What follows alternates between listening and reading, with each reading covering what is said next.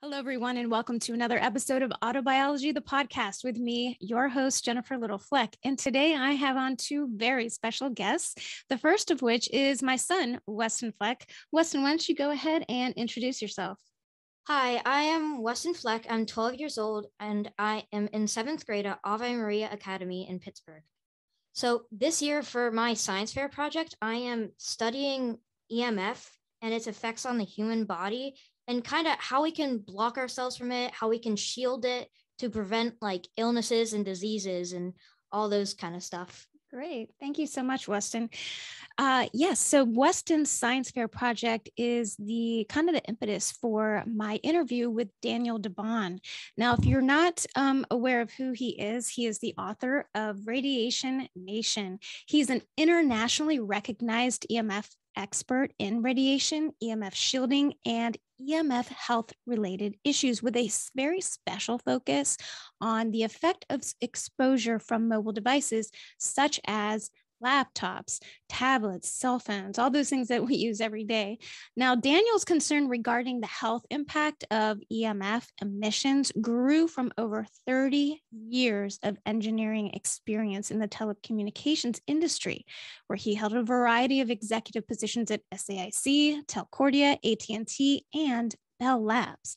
And as I mentioned, he is the co-author of Radiation Nation, the Fallout of Modern Technology, and also the CEO of DefenderShield, the world leader in EMF radiation and protection solutions.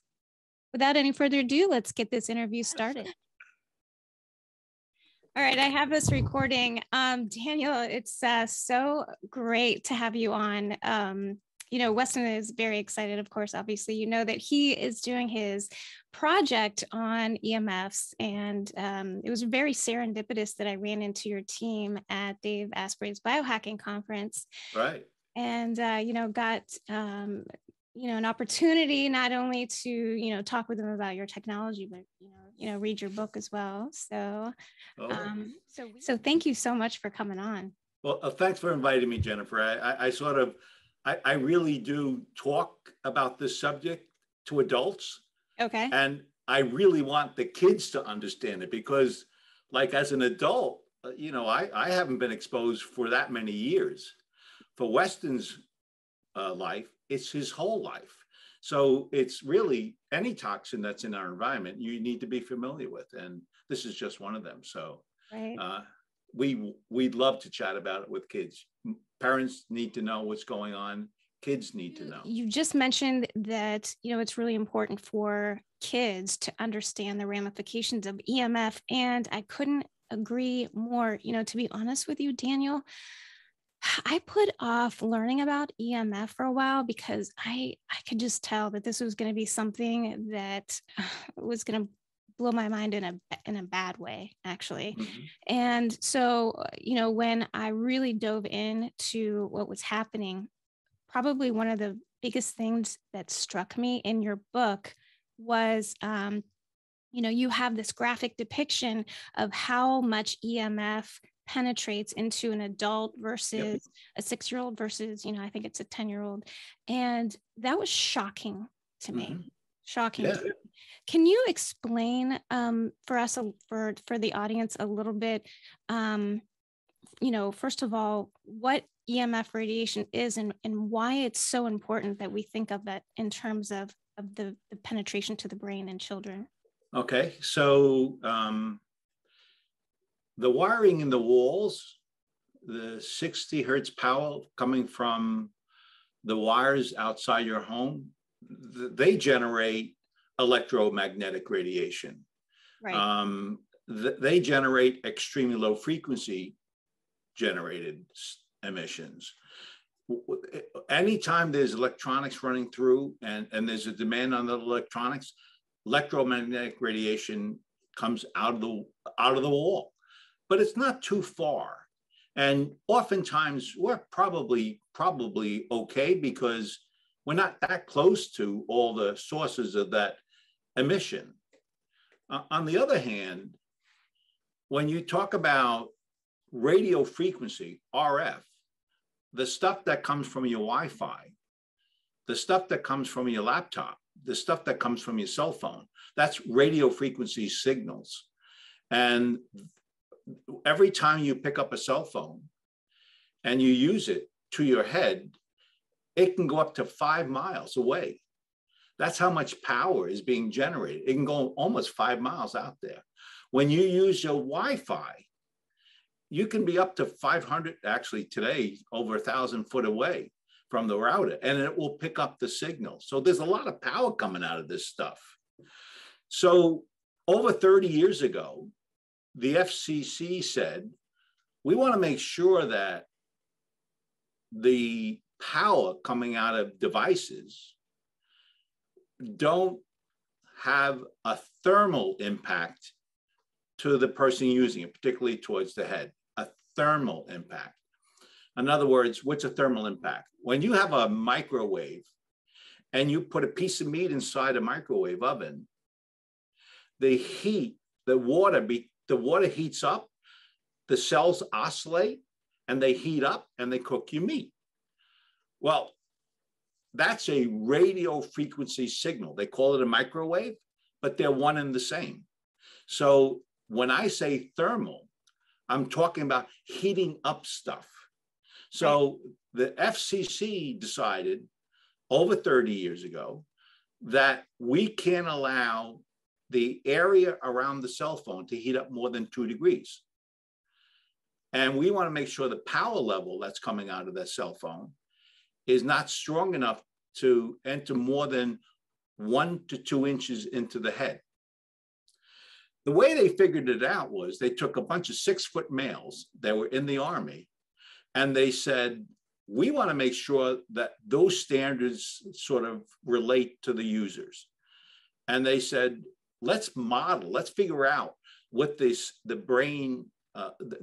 brain protection that comes from the outer skin, from the cranium. And as you know, a 6-foot male has a cranium that's really thick, hard to get stuff through. And then, so there's physical resistance that comes from when you use a cell phone. And it's preventing your skin, your bone, all of that's preventing the signal from going into your head. So if you're a 6-foot male, it won't increase on the average 2 degrees, and it won't penetrate 1 to 2 inches into the head. Well, Jennifer, that represents about 3% of the population, if you think about it, right? Yeah. And you know, what's interesting is for all clinical studies, that's what they do.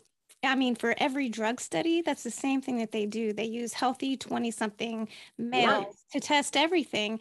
And, you know, that's always been one of my issues just with, you know, general drug development. So yeah, I totally understand what you're saying. Yeah, it represents 3% of the population. And you referred to images I had in the Radiation Nation book that I wrote. And that was intentional. I wanted to show you that 6-foot males are not the ones necessarily using it. And that if you're younger, you won't find the same resistance path in women, children, smaller men. And as a result, it goes completely through a 6-year-old child's head. And as we mentioned when we were starting off, for somebody like me, I'm using it for 20 years of my life. For Weston, he'll be using it his entire life. He's going to call his grandmother and he's going to talk to his grandma. And they're not going to talk occasionally, very short intervals. They're going to have conversations that can last minutes to hours sometimes. And so the duration and uses of phones, which was based on the standard, was a couple of minutes every so often. And today we have a 6-year-old talking to his grandma all half the day on a cell phone with a signal penetrating through. Now, what's interesting about the standard, by the way, it referred to only the heating up of the cell. And it turns out that all modern research says that's probably one of the last things you've got to be worried about. We worry about more of the biological impacts, not the thermal impacts. And it's typically like if you hear of somebody who has, a foggy thinking in their brain, that's not thermal, it's biological interference. So, and we're going to talk a little bit about that later, but the kinds of stuff we see happening with the devices around our bodies today, with the cell phone talking to the cell tower, with the Wi-Fi interconnection with the tablet on your lap, and with the router in the corner of the room, all of these are not just thermal emissions, they're biological. And a microwave oven technically is a 2.3 gigahertz signal. Your Wi-Fi is 2.4 gigahertz. It's virtually the same frequency of a microwave for all practical purposes. And the only difference is the power level of a cell phone is much lower than the power level of a microwave, but it is a microwave signal. Right. Weston actually had, a question about the EMF safety standards. Why don't you go ahead, Weston? Okay, so, like the EMF safety standards are like way off from what they should be. Do you have any just recommendation or just a guess of what the EMF safety standards really should be more closer to? That's a very good question, Weston. If you go to Europe, roughly speaking, the power levels of a cell phone are half the power level of the US. So the US has a 1.6 watts per kilogram standard, and that's what you're talking about. And it's around a certain area. In Europe, it's basically half the load against the body. So I think that's definitely more like what the standard should look like, and maybe even lower than that. You want more than 0.75 watts is probably something that is the max, and maybe even less, depending on the transmission and the environment. Okay. So one of the other things that, Weston and I were talking about was, when we first started learning about this, and I was trying to explain to him the different types of EMF there are. So I know he has a question too about that. And I think the audience would appreciate maybe a little more breakdown. Okay. Oh, okay. So EMF radiation is made of electric and magnetic, because electromagnetic. And so I've heard that magnetic is more harmful and that people should not worry about electric that much. I am wondering, is that true? And what are your thoughts about it? And then how does the RF play into that? Yeah.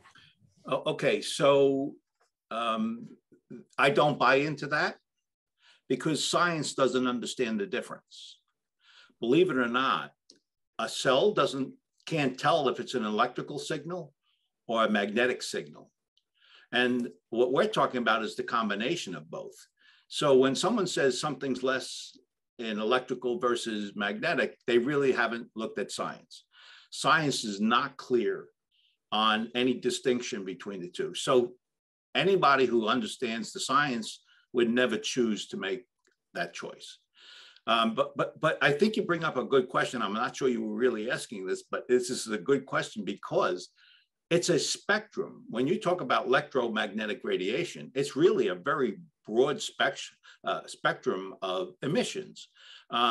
Like when we talked about in the wall, the power coming, the alternating current coming into your house, that's very, very low frequency. It's 60 hertz, 60 cycles per second is what's being transmitted out of the wall. When we talk about a cell phone, it's roughly 1 gigahertz, 1 billion cycles per second. So for 1 second, a billion waves go by in 1 second. Wow. So it's fast. If you talk about the 5G stuff that's coming about, which you may have heard about, Weston, it's up to 300 gigahertz, 300 billion cycles per second. Wow, that's amazing. That's yeah. Go ahead. Like what? It's amazing in a bad way, because that could probably like real mess you up. You know what's interesting about that, Weston? Science does not know that for sure. So when you hear someone say it's going to be really dangerous, they haven't looked at science.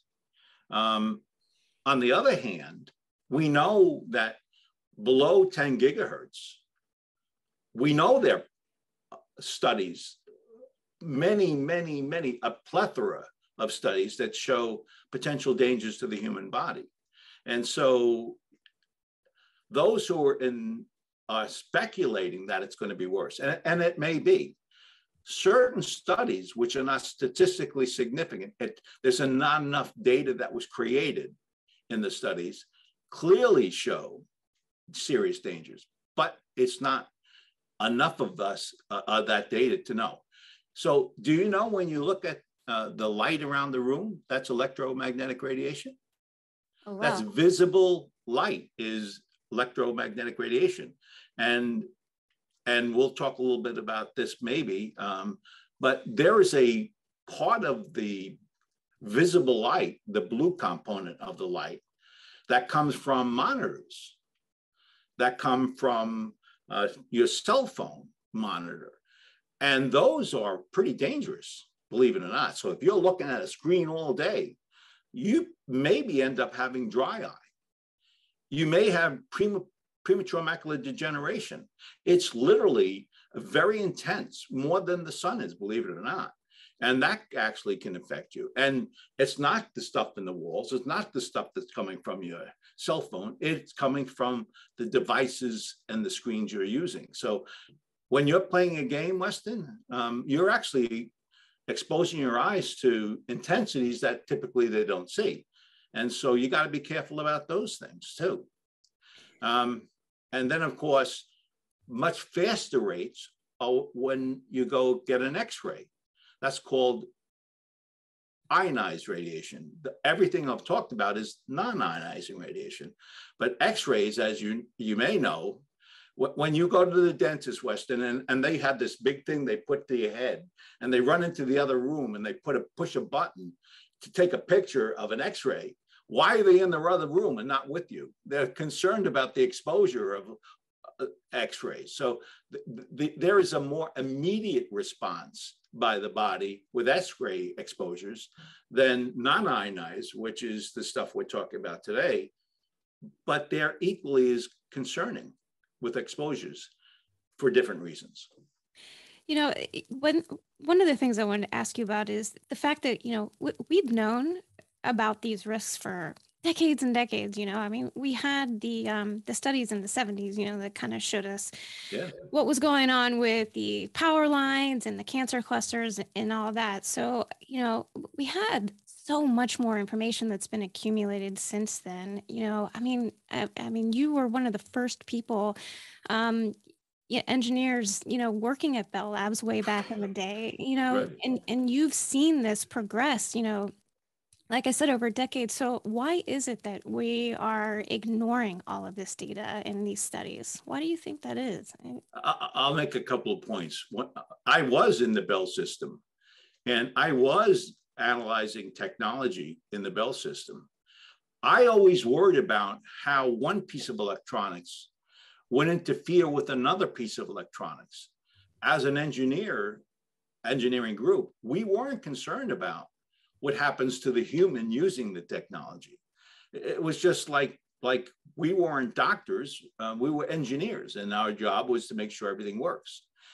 And so there's a little bit of that. And a little bit of a story, you know, when I was probably your age, I used to sneak into my father's bedroom and take a cigarette and smoke it a little bit because I wanted to be a big man. Of course, I don't smoke, but I wanted to be a big man.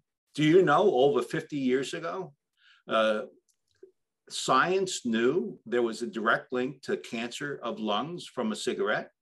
Yet, I thought, based on the advertising I saw on TV, that I should smoke because I'm going to be a real big man someday. And so, like, even though there was all those advertisements, science knew that there was a direct link. It took more than 50 years before they concluded that smoking a cigarette is bad for your health. And now they're forced to put it on the packaging. Well, Jennifer, the devices around us has really been only the last 10 years or so. We haven't had it around us a really long time. So there's not this huge database of stuff that we've observed in the marketplace. And it takes 30 years before those kinds of evidence emerge. And we're sort of in the process of doing that. However, like cigarette smoking, science is identifying it as a problem, and just that has not influenced mass market. And so hopefully that helps. Yeah, it's just that, I think scientifically we are more advanced than where we were, Yes. back then. So we should make those associations faster. And it just feels like for some reason we're not. We know that the human body, is itself is, magnetic, we work Right. Electrical too, right? Yeah, we work on, sodium ion channels to open the cell membranes and to close them to let certain things in and out, So how can we not be affected by outside electromagnetic radiation? Because that's how our body works anyway. So. Yeah, there's no question about it. Our science has gone and evolved rapidly along with the technologies that are being deployed. I'm not sure this is something that you thought you'd hear, but the FCC that developed the standard over 30 years ago, over a year or two ago, approved the 5G, the 5th generation technology currently being deployed. And the FCC was brought to court by a group of scientists. And they said, you did not look at the data. And believe it or not, the FCC lost in court. They're being forced by the courts to reevaluate the standards to make sure that they're safe for people to use. And that only happened recently. And I think in part is because we do have a compelling argument in the science community that needs to be heard. And standards bodies that typically do this kind of thing tend to be slower to respond, and that clashed in the marketplace. His science fair project, he's really looking at trying to educate his fellow students on obviously what EMF is, how it affects their body, and obviously about what can we do about it. So he has a question here for you. Okay. So in schools, laptops and like Chromebooks and stuff like that are becoming like increasingly popular. And I need to use my Chromebook for like half of my subjects or more. And so I was just wondering, is there any like ways you can protect yourself from that, even though it's sort of mandatory to use those? Or even just, the fact that schools have so much Wi-Fi and EMF in general. Yeah, it's hard to control that environment because, Weston, you're not really deciding what's in that environment. You're sort of being pushed to do what the school system wants you to do. But there are a little bit of things you can do. Like, for example, and we'll talk about this a little bit later, but when you're very, very, very close to a device, that's when it's potentially the most dangerous to the human body. When you have it 4 foot away, most of those dangers are gone. So the distance that you have between you and the device is the more it's away, the better it is. So in other words, if you put it in front of your head and you were reading it and it was 6 inches between your nose and the screen, that's when it's fairly dangerous. But you take it 2 foot away, 80% of the danger is gone simply by moving it a little bit away. If you take it and go up to 4 foot, 98% of the danger is gone. So be aware of the stuff around you. There are other devices in the room, but there's a little bit of a distance and you don't control those devices. But in general, if you sort of pay attention to what you're doing, you help your protect yourself. The other thing is when you're not using the Chrome, simply turn it off or put it in airplane mode. Believe it or not, that 50% of the time that you're not using it, having that device off is really a good idea because it's not directly influencing your own body. There may be stuff you don't control, that your friends may be using it, and you can't tell them to turn it off. You maybe should suggest they do, because by turning it off, it actually helps all the classmates. Well, exactly. I think that's what we're trying to do. We're trying to educate everybody on, best practices. Just turn it off, and you're really pretty stable. Put it in airplane mode. I prefer it off, by the way, because in airplane mode, there's background stuff going on that's transmitting and receiving. So, but there are simple things you can do to improve it, not make it best. But, as you're noting, Weston, you're going to be using it more and more in your life. It's so integral part of your life. The trick is just to be aware of your environment and ways you can minimize those exposures on things you control. So in your book, you do talk about the top 3 ways to minimize EMF health risks. Right. And that is number 1 is create distance. Right. And then you also mentioned reduce time. Yes. And then the third thing was, and then if at all possible, shield yourself. Yeah. Duration is very important. If you're using a cell phone for an hour during a day or more, that's considered a heavy use. And an hour. Wow. And in 10 years, you have statistically 3 times more likelihood of some sort of cancer or other serious event in the body. So heavy use is a big deal.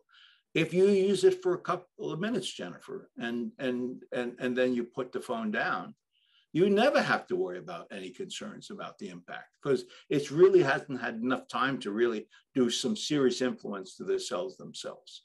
So the other, as you point out, it's distance is your friend. The amount of time you use it is your friend. And if both of them are not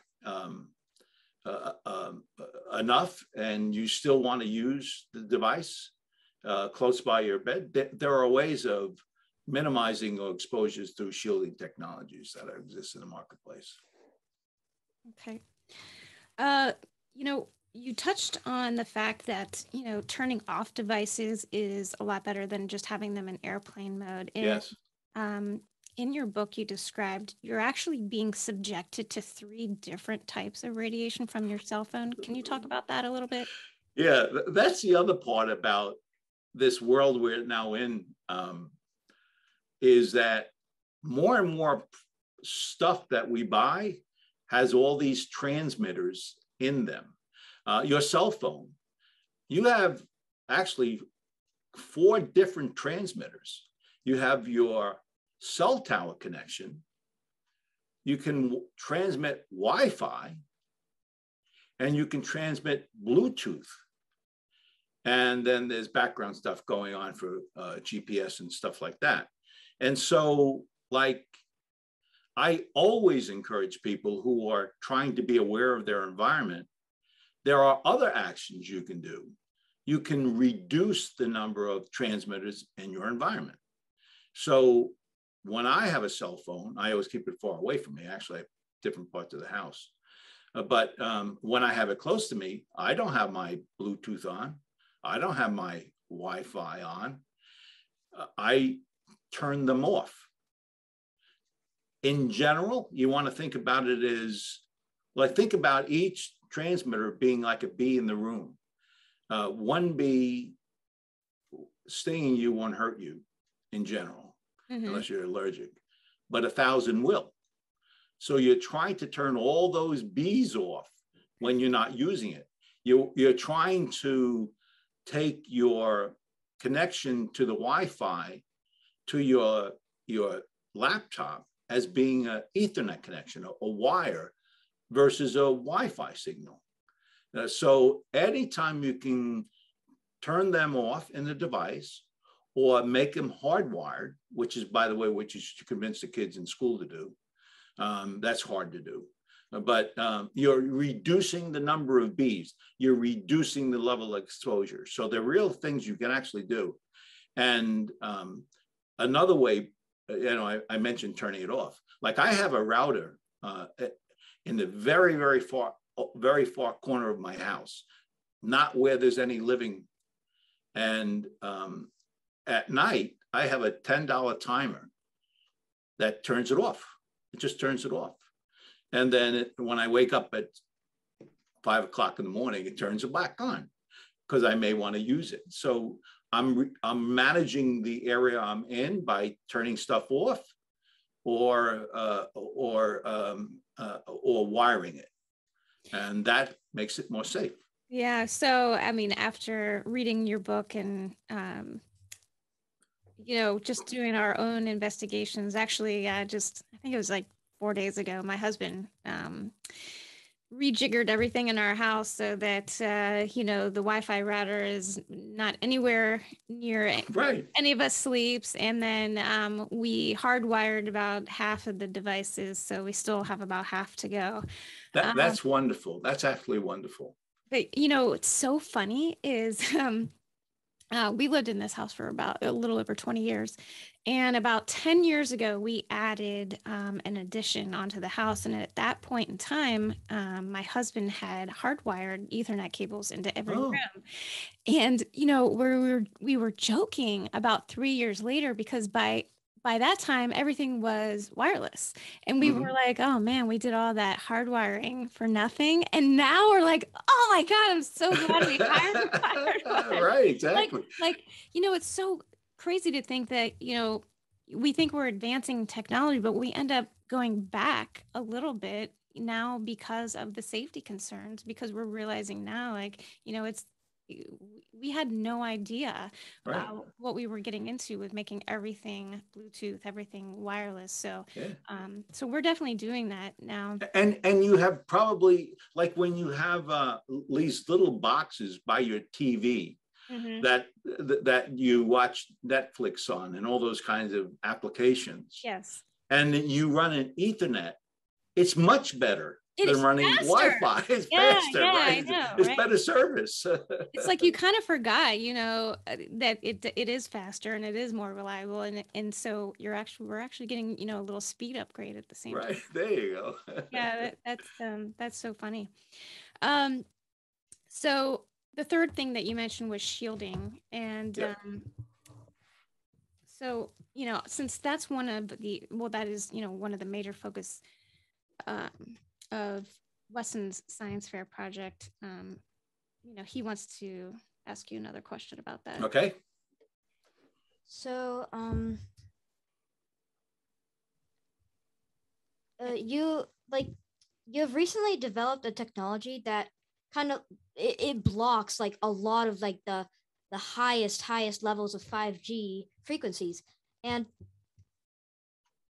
it's like one of the most powerful shieldings created. Can you tell the audience about how that was developed and made? Yes, I will. When we started off, I combined many technologies into one device to make sure I provided protection. And I actually worked with foundries to develop stuff sort of like the way I wanted it. And I was able to shield any technology that was around at that time. And it went for years that we had the right technology to do that. And now that you know what a gigahertz is, I went up to typically nothing above 10 gigahertz. But I always doubled to ensure that I tested at 20 gigahertz just to make sure that over time it protects. But then came fifth generation. Fifth generation is fundamentally different in some ways and very common in other ways to the earlier technologies. All the stuff you hear about today is really like 4G, believe it or not. It's the same that's come out of your cell phone today. It's the same you're going to use in 5G. Most services are like that. But they're going up to 300 gigahertz. And that's where there was no technology to shield. And in my past background, I had actually worked with some of the military on developing kinds of ways of shielding things. And I began working with a group a couple of years ago. And I said, we have to change the technologies of shielding for the technologies that are being deployed. So we continue helping people find ways of shielding themselves in these new technologies. So although I was in Bell Labs in an electrical engineering role, I'm actually a mechanical engineer. So I have metallurgy background, I have experience in that kind of space. And I began working with the right combination of alloys to improve the technologies that were out there today actually now we actually shield up to 90 gigahertz. It's like nothing exists in the marketplace that actually can shield those technologies. Yet that technology is really in its infant stage of deployment in small cell sites in front of your house. Literally, maybe not your house, but it is being deployed at 23 and 60 gigahertz, providing very, very high bandwidth to your house at very, very high rates. And so it was, believe it or not, iteration of performance. And believe it or not, we couldn't even test it because I couldn't find antennas that could generate precise signals. So we could actually measure it with precise equipment. So we had to find new ways of transmitting frequency rates that had to be shielded with precise transmission so we could have a precise measurement of performance. And that iteration with that partner enabled us to break through up to 90 gigahertz. And now we're working on up to 600 gigahertz because the next generation 6G is up to 600 gigahertz. Wow. You know, you would think that your local municipalities would be required to tell you the type of radiation levels that you're being subjected to. You're right. You would think that. And in fact, in the past, that was always true. I was the chair of the planning and zoning board of my local town, and no cell tower could ever go up without me approving it, as is the case with all municipalities in the US. In the past, it would require approvals by the local municipalities. But with 5G, the FCC created basically federal law that said you cannot interfere with a deployment of fifth generation technologies. So they have prevented the municipalities from doing historically what they did to prevent possible concerns with technology. Really sad. It is. So it sounds to me like it's really going to be up to people, anybody listening to podcasts like this, to take it upon themselves to start educating their townships on the reality of what is being rolled out if the municipality really isn't going to touch it anymore. Yeah, you're right. That is what's going on. And fortunately, the recent FCC loss in court will help fix that. But be honest with you, Jennifer, we're going to be old before this is all over. So you really got to get smart about what you want to do in your environment. Yeah, and I agree. And, kind of circling back to the DefenderShield technology that you were just describing to us, that's obviously going to be a big part of Weston's Science Fair project. Weston, why don't you hold up some of the things that we plan on testing? Obviously, we are testing out many of your products. So, the first we have obviously your iPad, tablet, but we also have your initial laptop pad as well, Yes. which is off camera. Right over there. Was that the first thing that you created when you started DefenderShield? Was that? It was, Jennifer, a little over 12 years ago. My adult men sons were visiting, and they had their laptops in their lap. And my wife turned around, and she's a social worker. She said, that technology on the lap can't be good for you. I want grandchildren, get it off your lap. And I said, no, that's crazy. I'm very familiar with the technologies being deployed there. And I simply don't believe that the power levels are enough to hurt you.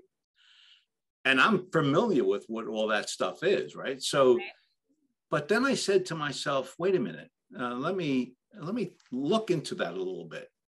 And I was amazed about how much data had been around since the 70s. As you said, actually it's truer than that. Mm-hmm. And that said, this can be potentially harmful. And it does influence the male and the female in negative ways. Mm-hmm. And so that was the start of the journey. And I created the Defender Pad, which was our first product for my sons. I figured, we're not victims. There are things we can do. Let's create something to help you. Right. And that's literally how I created the Defender Pad. And at that time, I had 3 different layers of materials to prevent all known transmission from a laptop from passing through. And that's how I started. And fast forward to, and I integrated those into all of our other technologies that we deploy, like the tablet and cases, all the things we have. And then I was able to introduce the 5th generation shielding. I'm actually now providing shielding in all my products that I know can become a source of these transmitting. And I've been able to reduce it to 2 shielding materials. One is for the radio frequency signals. And believe it or not, it's fundamentally different when you're trying to shield extremely low frequency, anything under 300 hertz. It's different technologies. So we actually have 2 shielding.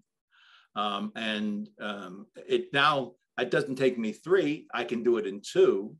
And believe it or not, Weston, I actually have under development a technology that's 1 sheet of material that does extremely low frequency up to 90 gigahertz.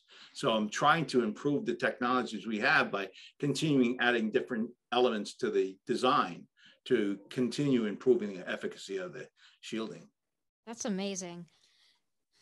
Like, just even 3 layers just to protect you, that's still pretty good. And then 2, and then now you're trying to develop 1 with 1. That's just really amazing and cool, I think.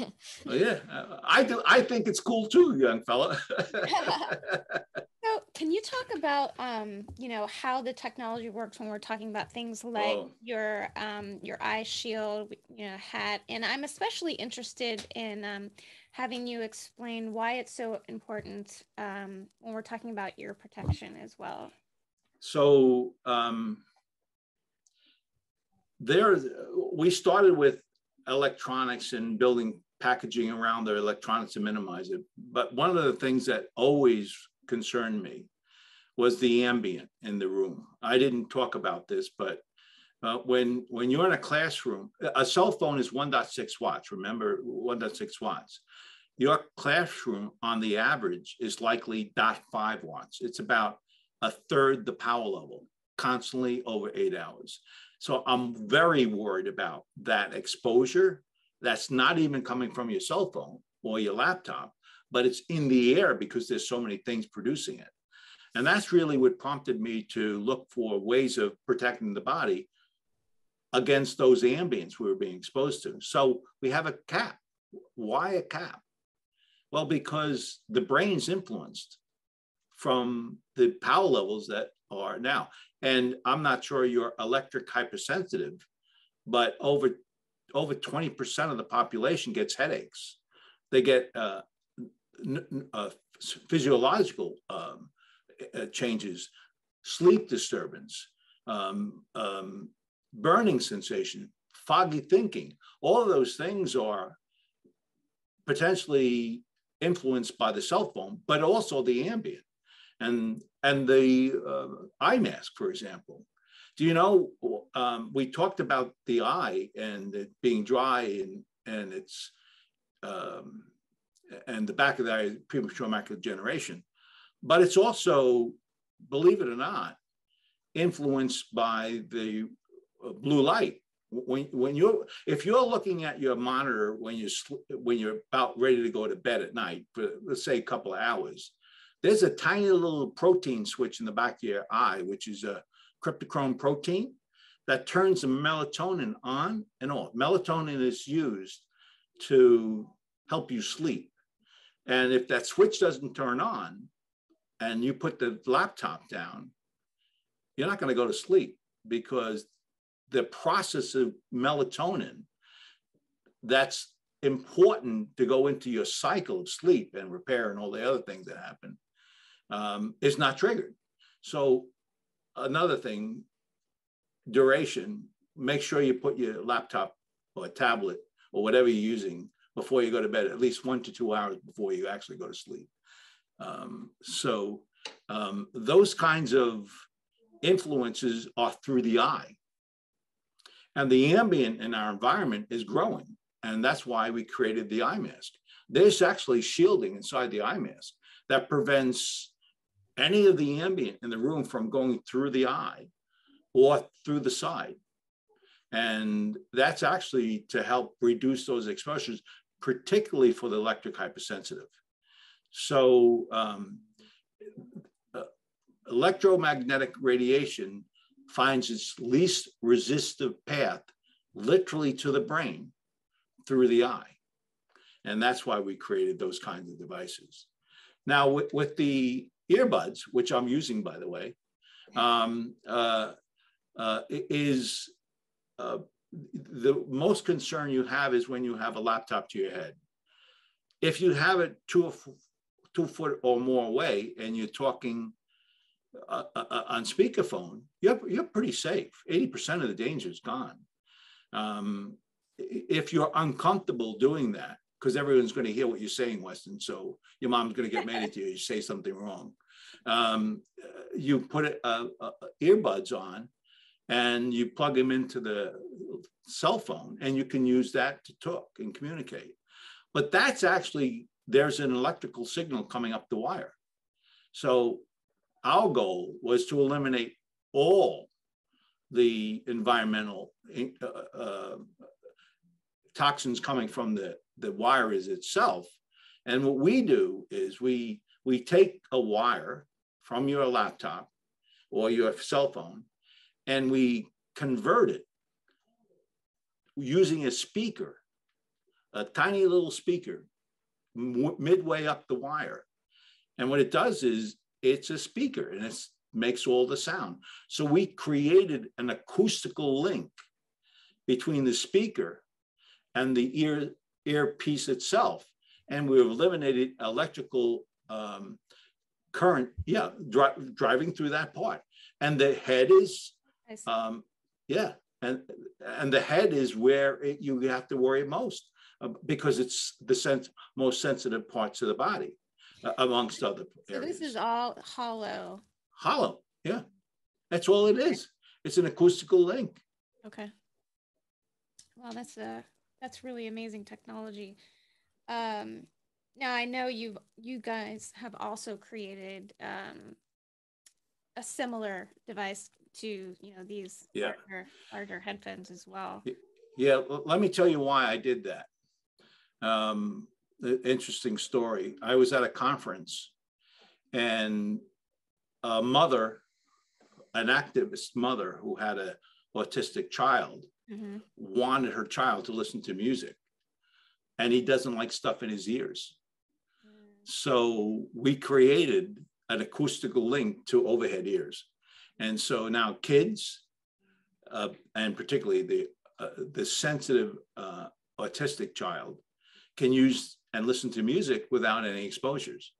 And then once we had been able to do that engineering to make it work and be successful, we did it for an adult set as well. But it was motivated from a mother who wanted her child to listen to music. Wow, that's a great story. I love it. Yeah. It took me 2 years, by the way. Wow. Wow. All right. So, you mentioned basically EMF hypersensitivity, and, one of the major symptoms of that, are headaches. Yep. And, I just wonder, when you have kids in school who suffer from headaches, if that's potentially part of the problem, and it just makes me think about how the fact that kids are so, well, adults are so quick to medicate kids for different things these days, right, rather than taking a look at what's in the environment that could potentially be causing the headaches. But could you talk a little bit about EMF hypersensitivity? I will. Let me give you an example. I work with clinics often, and I was talking with the head physician and he was telling me how one of the people he works with, who was one of his teammates, had dry eye. And I asked him, well, what do you do about it? He said, well, we have drops. In the last 5 years, we're giving drops to this person. And I said, what do you think the cause is? And he said, well, we're not really sure. Well, I said, have you thought about the blue coming off the monitor that they're looking at every day? And he said, well, no, we really haven't thought about that.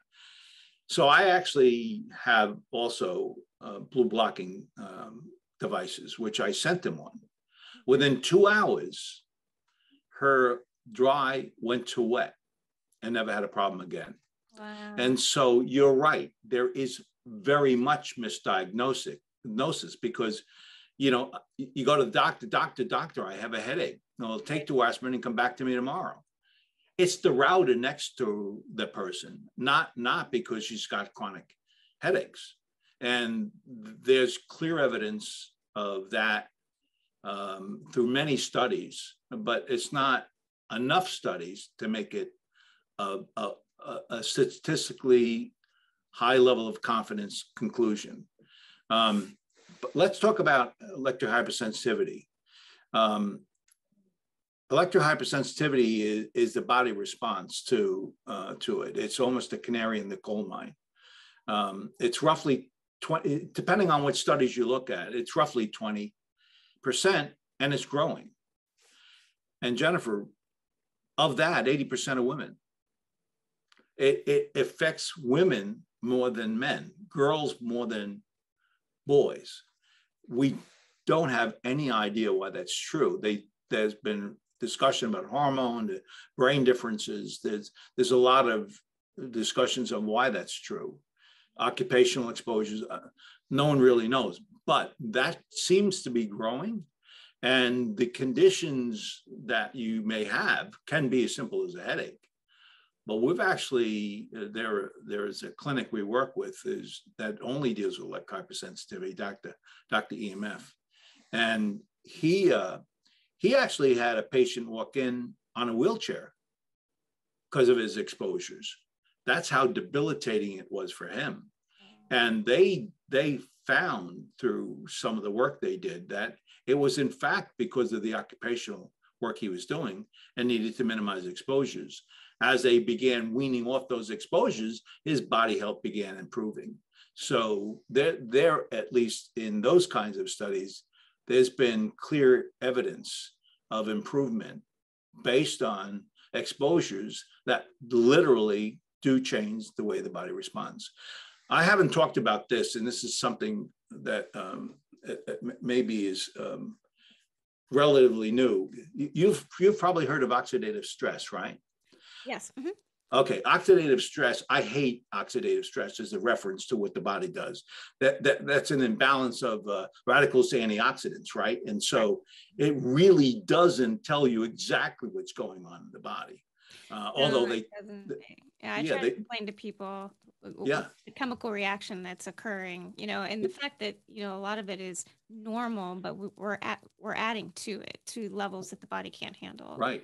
Actually, I'm going to depart just a little bit to reinforce that. If you're in a classroom and you have in one corner a gasoline, 55-gallon drum of gasoline, and the volatile organic compounds, the gases coming out of that are going into the classroom. And on the other side, left-hand side of the front room, you have a welder sitting there welding the steel in the classroom. And then you have a Wi-Fi in the back. If you are the World Health Organization, do you differentiate any of them at all from the other? The answer is no. They're to be carcinogenics. So you're right. It's like this stuff is a toxin, as with any other toxin, and it's influencing our body. And you need to be aware of those influences because they truly do change the body response. Now I'm going to go back a little bit about, I hate oxidative stress because I don't think it describes anything. But you would actually be interested, Jennifer, in Dr. Navio's work. Dr. Navio's work talks about cell danger response. And what he talks about is the environment, the toxins in our environment are affecting the cells of our body. It's a fight or flight response. And when it's in a fight response, the cells are not doing what they typically do, sharing proteins and all kinds of stuff you expect them to do.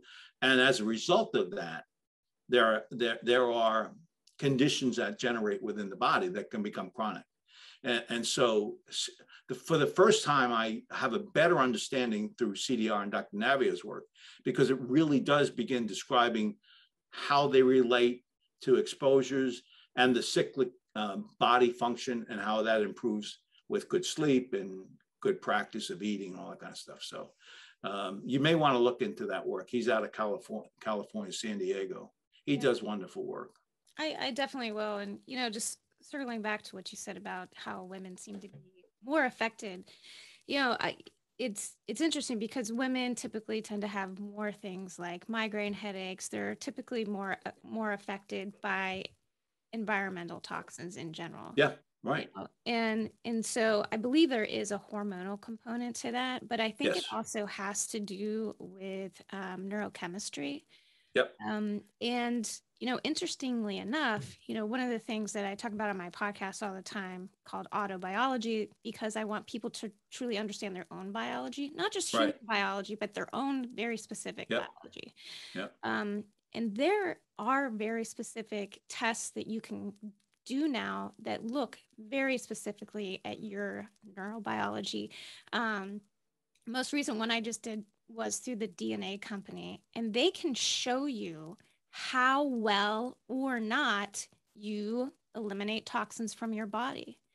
And so if you're already impaired, which a lot of women are through sheer hormonal chemistry, then I think that translates into the fact that you're not going to be able to handle the toxicity load from EMF in addition to all the other environmental toxins.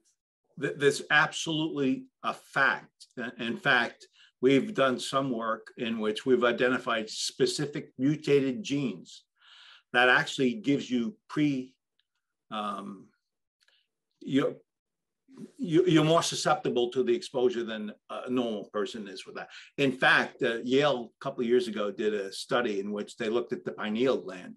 And what they found was that if you had fluoride, you had Wi-Fi 2.4 gigahertz, and you had a mutated cell, you were 3 times more likely to have cancer of the thyroid. Wow. That's what, yeah. So you're absolutely right. There's predisposition, and I think that's in part. But the other thing beyond hormones, which I actually believe you're right, by the way, it's also there are chemicals you ingest through the medications you take that have carrier metals and things like that that begin creating imbalances in your body, and high levels of minerals, metals, or for that matter, any other toxin can also have a predisposition. So this has been a debate, but this is a fact. And by the way, Jennifer, if you're electric hypersensitive, you're probably multiply chemically sensitive. So the way, they've definitely shown that to be. Yeah. Right. I always know when someone's electrically hypersensitive when I ask them what kind of perfume you use. I say, I don't use perfume. I'm going to depart. There's something I want to talk to Weston about. Absolutely. Kids use these earbuds that are wireless. And so what they do is they use Bluetooth from the cell phone that connects to wirelessly to the earpieces. And often many of these take and communicate from one ear to the other ear using Bluetooth to get through. All right. You remember a cell phone is 1.6 watts. Yeah. You remember Bluetooth is 0.3 watts, right? Yep. It's 5 times less power than a cell phone. 0.1 watt can influence a frontal lobe cell.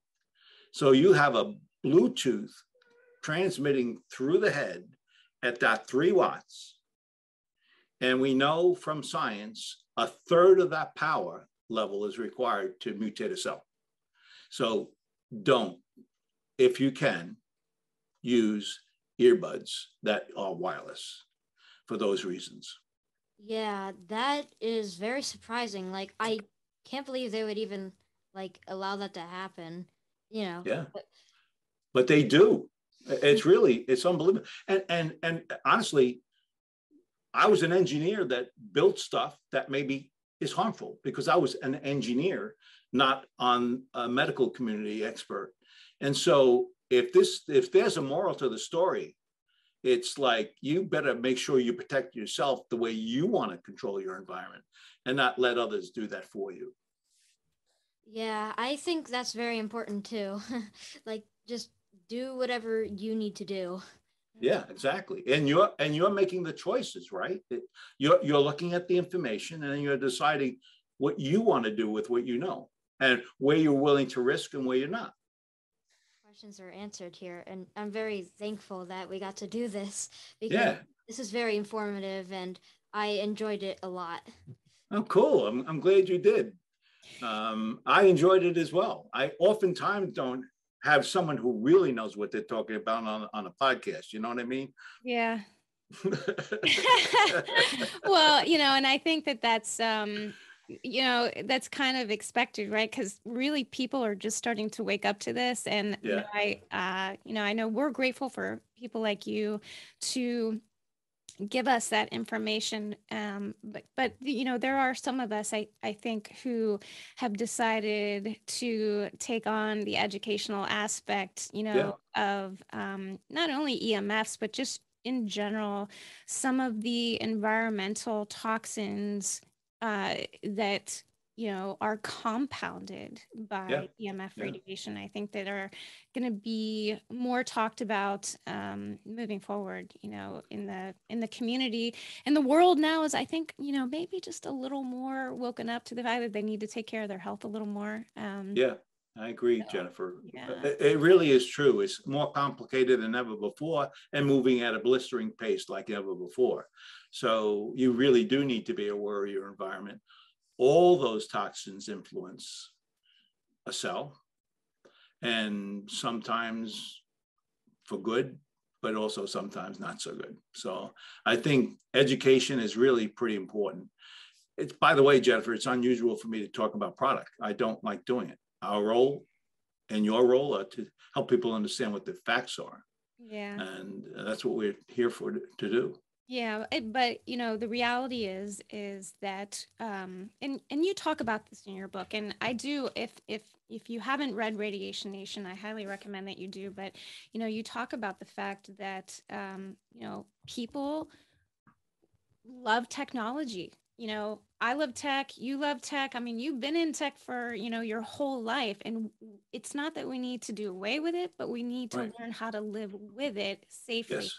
And that, you know, and that's the whole reason that you started DefenderShield.